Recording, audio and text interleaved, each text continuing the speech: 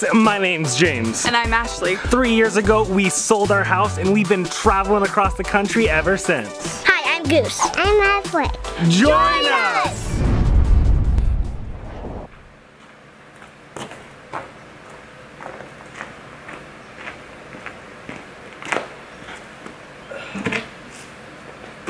What's up, chicklets? So today we're going to be talking about something that anybody with an RV and a septic tank can do. Today we're talking about poop and what to do with it.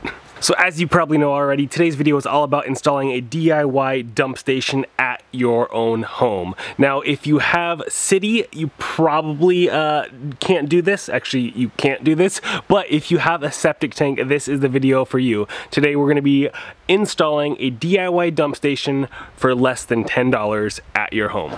So in order to do today's project, there are a few things you need to purchase. A 3-inch PVC clean out adapter with a plug, as well as a 3-inch coupler.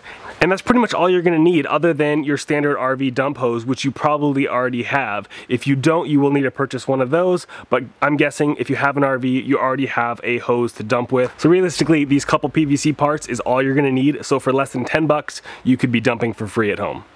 All right, well, let's jump into it.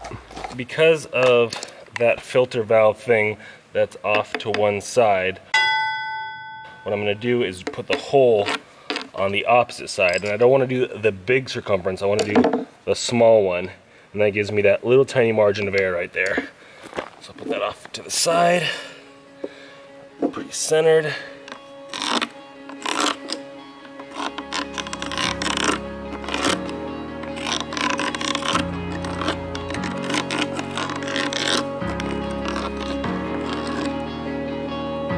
Go.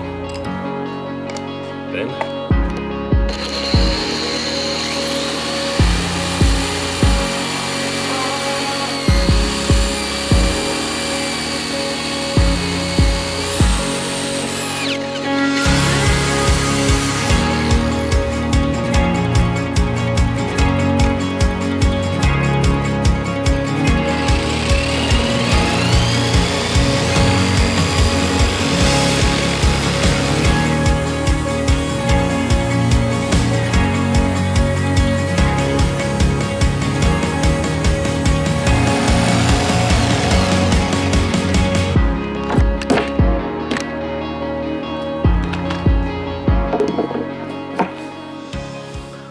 Alright, so now that I've got our hole cut to the 3-inch diameter that we need, it would have been a little bit cleaner if you had a 3-inch hole saw for your drill, but I just don't have that, so I went ahead and used the tools that I had available at my disposal. So it's going to go ahead and be fine, even though those edges are a little rough, because what I'm going to be doing is using the self-leveling DAP for its just basic 100% waterproof interior-exterior sealant. I'm just going to put a nice generous coating around the edge here and put that in, and then do the same thing on the interior piece with this guy here, so it'll basically sandwich the lid like that, and then it'll be locked tight on there, and then we have our lid that we can just easily screw on and off just like you would at any old RV park, except for with the convenience of home. Alright.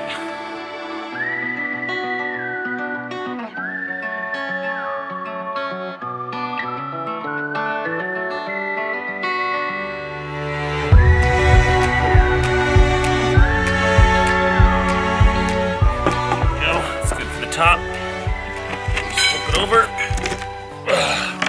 to the yummy side and do the same thing. Make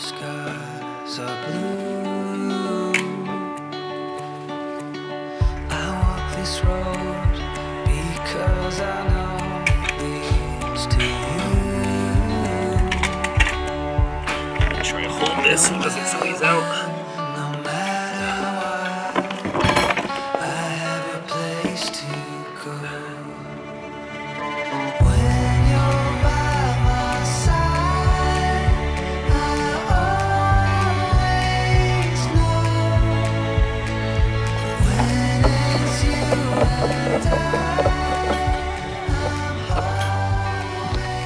Boom. And now before we dump anything down into the septic, it takes about 24 hours for the sealant to dry. I mean, you could probably do it before that, but might as well be better safe than sorry. So we're gonna go ahead and let this dry till tomorrow, and then we'll test out dumping.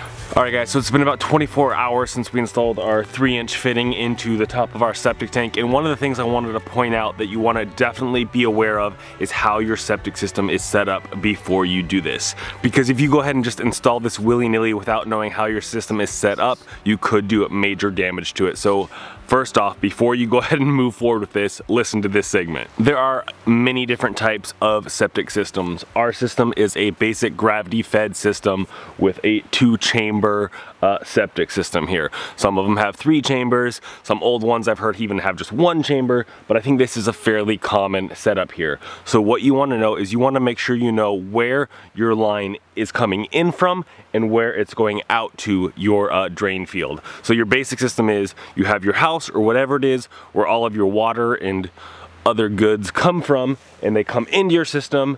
They go from one chamber where it kind of all the solids settle, and then it filters over to the next one with a much more of the liquids, and then it goes from there to your drain field.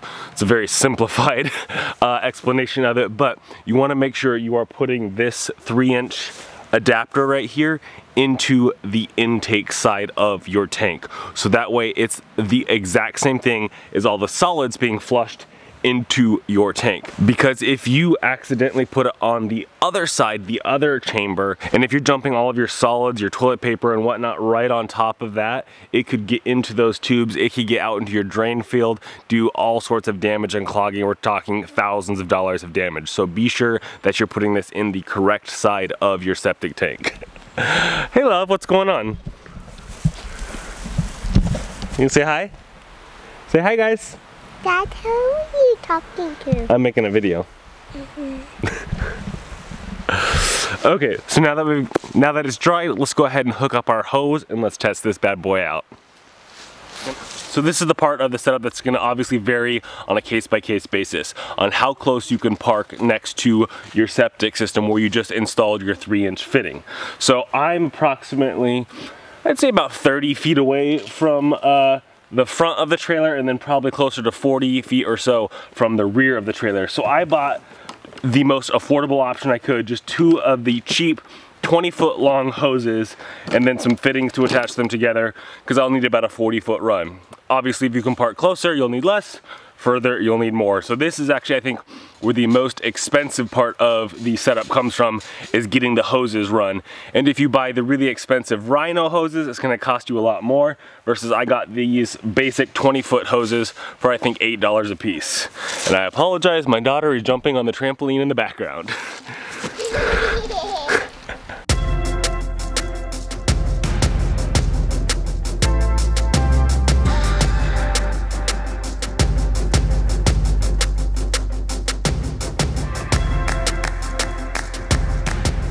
So if you are in a hurry and you have a few extra bucks to spend, I highly suggest getting the Rhino ones I was mentioning earlier, because they are so much more convenient, but it will probably triple the cost of your install, going from, you know, getting one of these 20-foot hoses for about $7-8 bucks, I think is what I paid for each 20-foot hose, and then another probably $3 or $4, maybe $5 per coupling. You'll probably pay about 20 bucks for a 15-foot hose of the Rhino, maybe even more, 25, 30, depending on where you buy it. But you won't have to go through this process of installing them like this, because they simply just click onto each other and come pre-ready to go. So I'll leave that up to you. I'm cheap, so I went for the cheap kind. But if you're okay with spending an extra 20, maybe 30 bucks, depending on the length of your run, you might want to go with the Rhinos.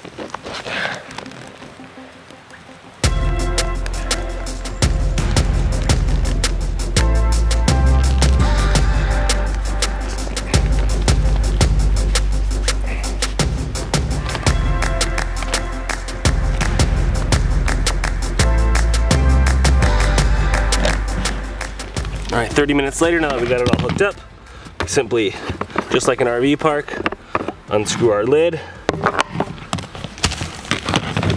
unscrew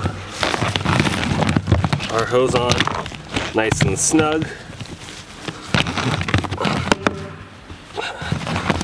Attach our hose in the right direction.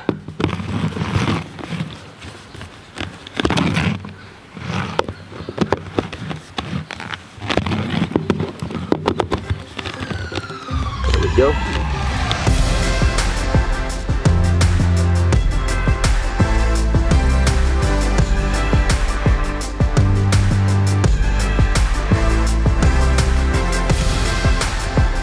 So I ended up having to add one extra attachment. 40 feet might have made it there because these hoses do have to stretch out, the cheaper ones. They don't just automatically get 20 feet. They have to stretch them out after, like under tension. But I had an extra hose lying around, so I went ahead and just added that third hose to it, and that is my run. So I can get from here, and I can probably now reach all the way to the rear with about 60 feet of hose. So let's pull the plug and watch it flow.